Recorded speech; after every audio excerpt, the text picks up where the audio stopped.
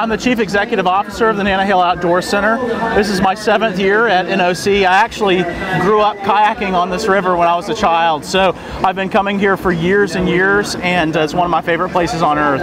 Why did you want to have the World Championships here in Nantahala Gorge? Well, freestyle is one of the fastest growing competitive paddle sports disciplines in the world, and it was really started in the United States, yet we haven't had a World Championship freestyle event in the U.S. since 1993 when it was held on the Canoe River.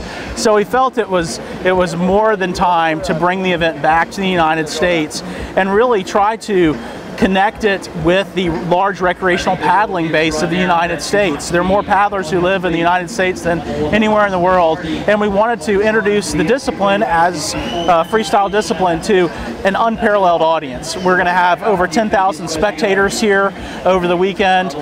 We're doing a live web stream. We're doing a national TV broadcast across the United States, and we really wanted again to introduce freestyle kayaking to an unparalleled audience. So we're very excited it's here in the Nantahala Gorge. What do you think it means to have an event like this here, you know, in Nantahala Gorge, but also what does it mean for the wider region? One of the most important aspects of this event was the legacy that the event would create. We've had 22 Olympians work at NOC, including 2 Olympic champions, and in the 40-year history of NOC, and we wanted to look for the next 40 years and build a foundation for the future in terms of competitive paddle sports. So the event legacy is incredibly important, especially in branding the Nantahala as a world-class, world championship caliber river.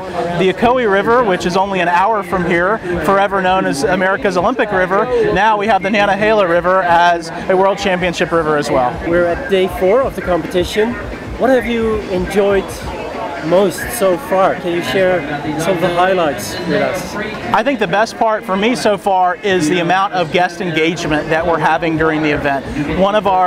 We were very purposeful in the planning of the event that we wanted to make the event and paddle sports as approachable as possible. So we have a variety of different kinds of races for all kinds of ages and skill levels happening right here during the event, as well as the freestyle feature you see behind me. We built it very intentionally to suit a wide variety of skill sets. So literally a Nantahala paddler, an intermediate paddler, can use and kayak on the exact same competition feature as the upcoming world champion. And that's something that you just don't see very often in any kind of competitive discipline, where you can have basically a beginner or intermediate use the same course as an expert or world champion. And I can imagine that an event like this is, from a staff perspective, but also from a customer perspective, it's a little bit different than the daily, well, let's call it routine. Right. Is it exciting for them, you think? This is thrilling for our entire community and our staff, and we want to use this event as a springboard for more events of this caliber in the future, whether it's national championships, world championships, in collaboration with the ICF to hopefully bring more world championship caliber races here to the Nantahala. We have a fantastic event venue. We have an electric audience here who are really passionate about paddle sports, very educated in paddle sports, and this is a perfect event hosting venue for more international competition. Yeah. Wow, I've heard you saying a few interesting things. So the first was that this feature will not only be used by the elite, the world champions, but secondly, you also have in mind, well, some interesting ideas for the future. So that, well, it sounds promising. Absolutely.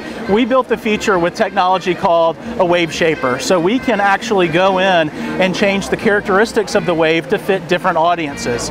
We can make it a very beginner-friendly feature, an intermediate-friendly feature, or an expert world championship feature.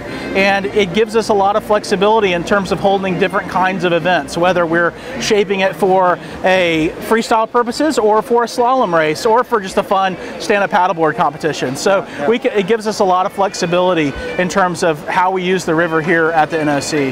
Yeah, well, Sutton, it sounds fantastic, and I can't wait for, well, future events. Thank you very much. Absolutely, thank you.